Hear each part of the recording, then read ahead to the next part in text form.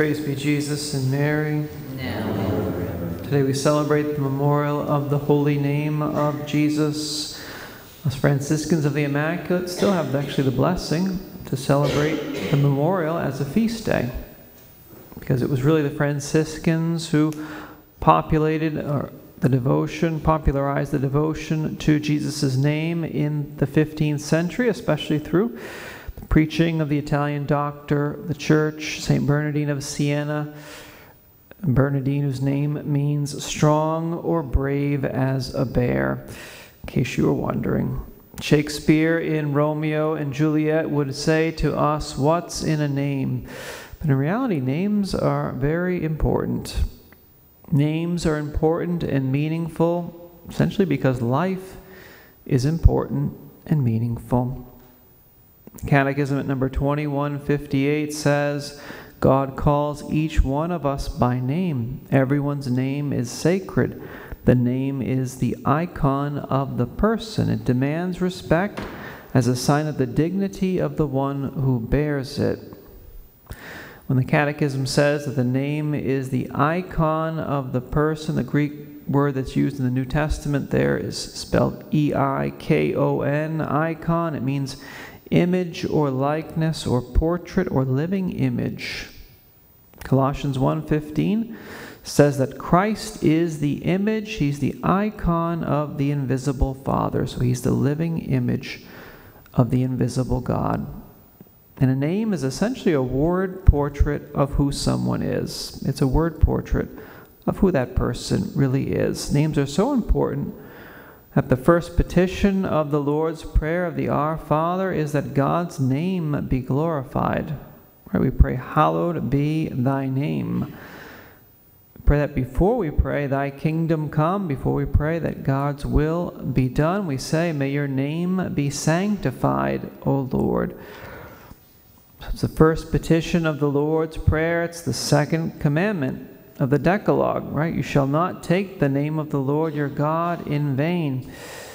Even to this day, religiously observant Jews don't pronounce God's name, which in Hebrew is Yahweh, because it's considered too holy even to speak it. Instead, they'll use words like Adonai, which means the Lord, or Hashem, which means simply the name.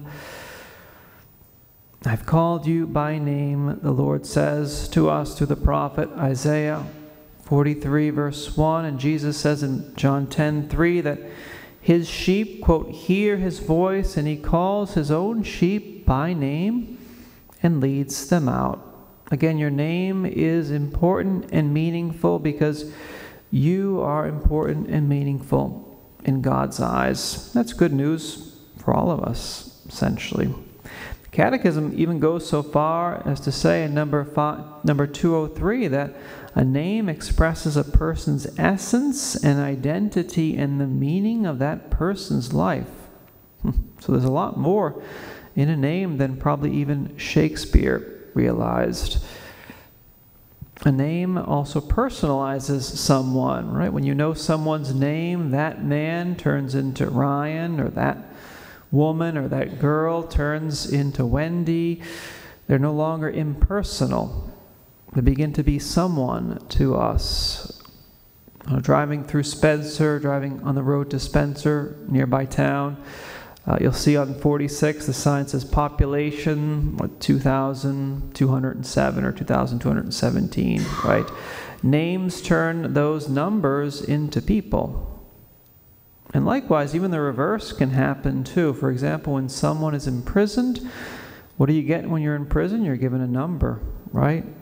So who you are essentially gets reduced in that sense. You become more of a number. You become depersonalized. The book of Revelation, Revelation 2:17, says that in heaven we'll all be given a new name. A name written on a white stone which no one knows except him who receives it, says the Lord. So you're given a new name in heaven, not a new number. So it's not a prison up there. It's a paradise. To speak someone's name is to also invoke their presence. During exorcisms, exorcists say that praying the Litany of the Saints is very powerful. Why is that? Because invoking the name of the saints makes them present. And the demons freak out when they're in the presence of the saints, especially when Our Lady is invoked. We know God has a name. That means that He's personal, and He wants us to relate to Him, person to person. You'll hear some people talk about God impersonally, calling Him the deity or simply a higher power. It's very impersonal when you say those things. The more impersonal you are with God, a lot of times it means that you want to distance yourself from Him. Or it means you don't really know Him at all. It could mean both, too. Even the term God is rather generic. The name Jesus is personal. Jesus means Yahweh is salvation, or simply Savior. As we just heard in the Gospel, when the angel spoke to Joseph in a dream, he said to him that Mary would bear a son, and you, Joseph, shall call his name Jesus, for he will save his people from their sins. Matthew 1:21. So not only did the angel give Joseph the child's name, but he also revealed what the name meant at the same time. There is salvation in no one else, says St. Peter, for there's no other name under heaven given to men by which we must be saved. Acts 4:12. And it was St. Bernardine of Siena, as we mentioned earlier, who placed great emphasis on the name of Jesus and depicted the holy name, the IHS, superimposed on yellow rays, symbolizing Jesus as the Son of Righteousness, showering His grace and His light upon us. The IHS, which you'll see even on some of the chasubles that the priests wear, like the one I'm wearing now on the back, has the IHS. IHS is called the Christogram. It's the first three letters of Jesus' name in Greek, essentially. So for the record, the Jesuits stole, or rather appropriated, the IHS from the Franciscans. I think we all know that here. I hope the rest of the world understands that too. If you transpose it into the Latin, IHS are the Latin initials for Jesus Hominum Salvator, Jesus, Savior of men. On the Eastern icons, you'll see the Christogram as well, but if they have it in 4 letters on the icons, it's ICXC. Does Scripture say anything else about the name of Jesus? Well, we know the Lord Himself says, if you ask anything of the Father, He will give it to you in my name, He says, right? John 16:23. It's quite a bold affirmation from Jesus when you think about it.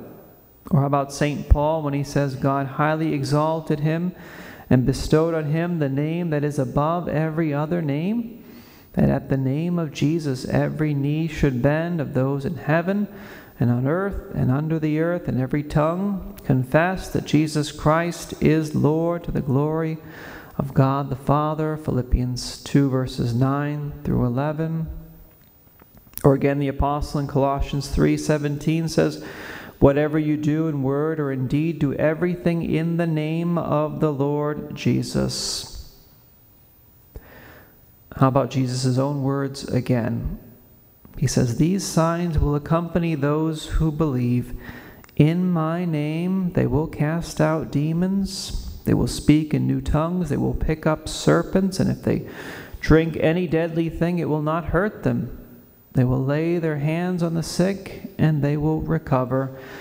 Mark 16, verses 17 and 18. So the name of Jesus, very, very powerful. Don't neglect it. Don't abuse it either. St. Bernard of Clairvaux wrote, the name of Jesus is light and food and medicine. It is light when it is preached to us. It is food when we think upon it. It is medicine that soothes our pains when we invoke it. And the Catechism, lastly, at number 2666, perhaps gives the best summary when it says this. It says, the name Jesus contains all, God and man and the whole economy of creation and salvation. To pray Jesus is to invoke him and to call him within us. His name is the only one that contains the presence it signifies. Jesus is the risen one, and whoever invokes the name of Jesus is welcoming the Son of God who loved him and gave himself up for him." Unquote. Could actually probably do a whole commentary just on that paragraph, but we'll save that maybe for another time, maybe next year, God willing. Let's ask Our Lady today for the grace to give her Son's name the respect and the reverence that it deserves. Let's ask her also to help us remember to call on her Son when we're in difficulty, and when we're tempted, and when we're in trouble, remembering and appropriating the words of the Apostle who says, "Everyone who calls on the name of the Lord will be saved." Romans 10:13. Praise be Jesus and Mary.